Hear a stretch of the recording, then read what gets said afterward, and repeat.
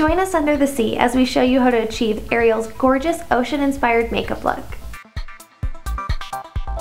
Begin by priming the eyes and set with vanilla eyeshadow.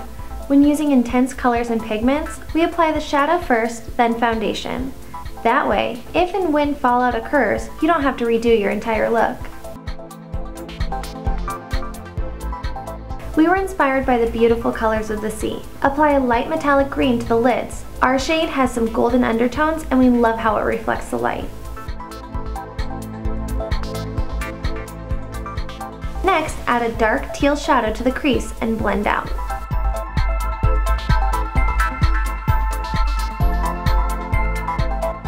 Using a flat brush, apply a sparkling teal shadow to the outer corner of the lid. This teal complements the lid, giving it a gorgeous ocean look.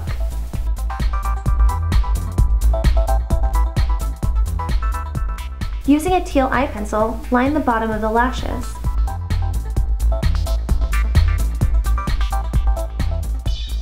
Apply a light metallic green shadow to the tear duct area to open up the eye, and blend the other colors onto the bottom lash line.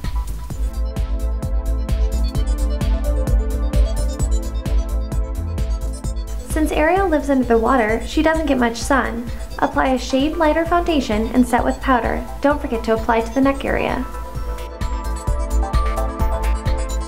We recommend using a brow pencil for a dramatic eyebrow. Pencil in brows with a warm brown and comb with mascara wand to set.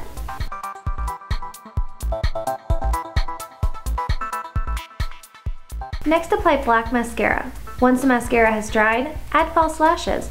We chose a very lush fantasy lash. For additional drama, add individual bottom lashes.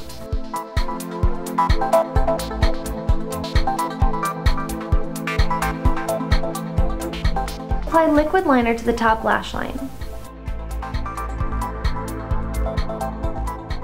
Using a bright pink cream blush, apply color to the apples of the cheeks and blend out.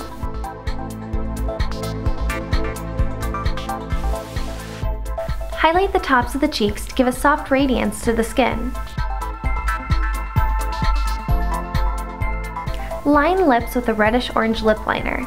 Fill in lips using the same lip pencil for color. All princesses have a special twinkle to their eyes, so we placed a little crystal at the corner of her eye to add sparkle.